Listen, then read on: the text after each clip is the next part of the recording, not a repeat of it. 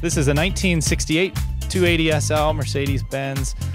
Dick and Marty Olson of Minneapolis, Minnesota own this car, and they're friends of mine and have been on the Walleye 1000 Vintage Rally, gosh, I think all of them. All times. So this will be the fourth year, the event that's coming up. Briefly, Dick, tell us a little bit about the car. I know that you had it restored, largely restored, about 10 years ago. Is that right? I actually bought the car about 15 years ago. We were living in Florida, and an older gentleman had this car. It had been an original to him, and it had been stored in Florida, driven but stored in Florida for an extended period of time. I bought it for what I thought was a reasonable price, $11,000. And that was 15 years ago? That was 15 years ago. And the wheels, the tires were pretty, looked like could have been the original tires on the thing. And I had it transported up thinking that I'm going to have to find somebody to work on the mechanicals and then the body.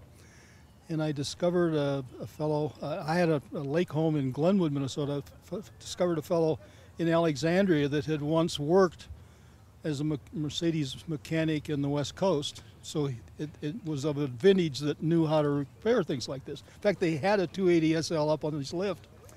So I got a lot of stuff done locally in the mid-state.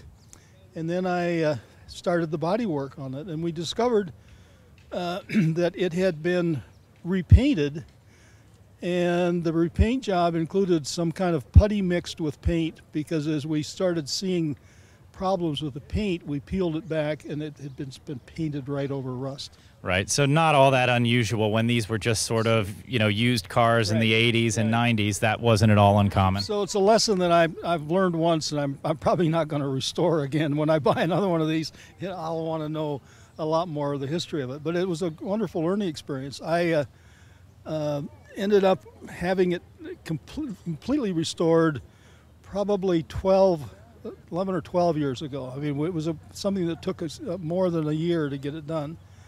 And it's a wonderful car. I use it as a driver. I've never wanted this to be a car for show. I wanted it to enjoy it to drive. And like you said, I've been on your Walleye 1000.